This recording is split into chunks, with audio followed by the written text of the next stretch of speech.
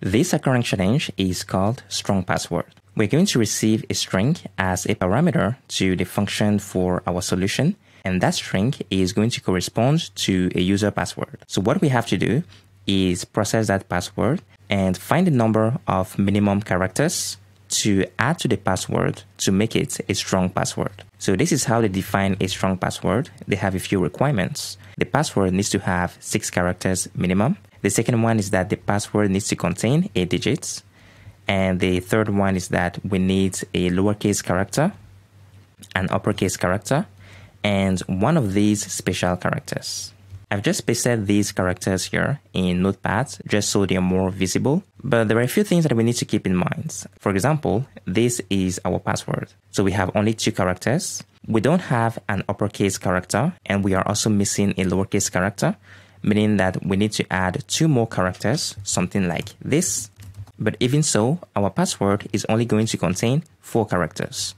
We need at least 6 characters as they've stated right here. So this here is not going to be a valid password. We know that, but the question is, how many characters do we need to add to make it a strong password? The answer here has to be 4, because even if we add something like this, and now we have all the type of characters required, we need to add more characters so that we exceed, or at least we meet that requirement right here. Here, for example, we only have special characters, so we are still missing a lowercase character, an uppercase, and also a digits. And now we have all the type of characters required, and we also meet the requirements for a length of 6.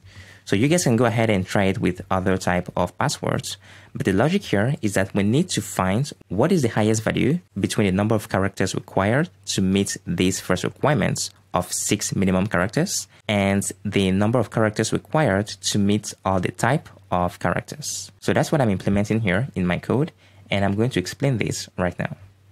This here is the function for the solution. It's called the minimum number.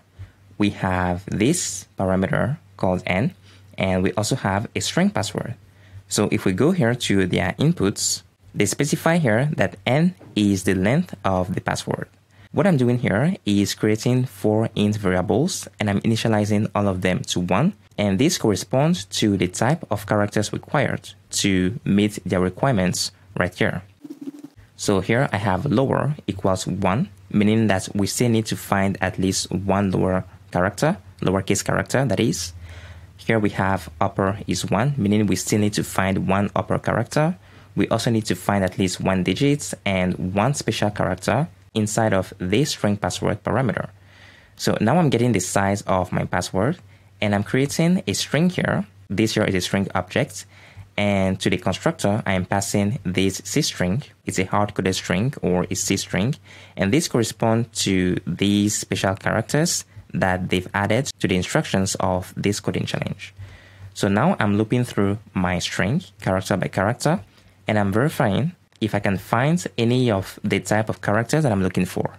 So if I find here an uppercase character, then this upper value becomes 0, because now I don't need to find any more uppercase inside my string password.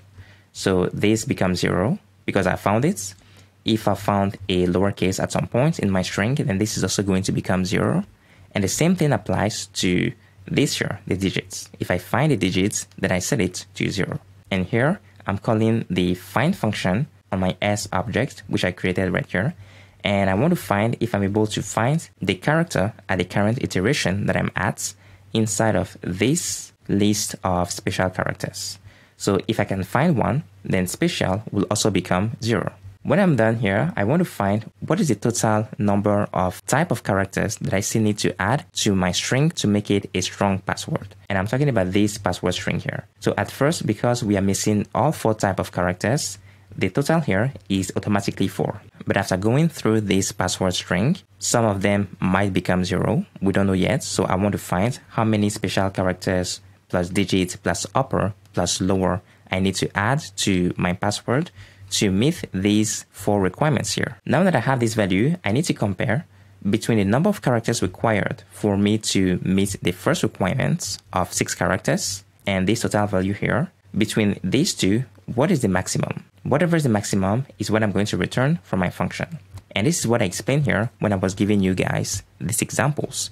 And I was saying that even if we find all the different type of characters, we still need to make sure that we are able to have 6 characters in total at the very least.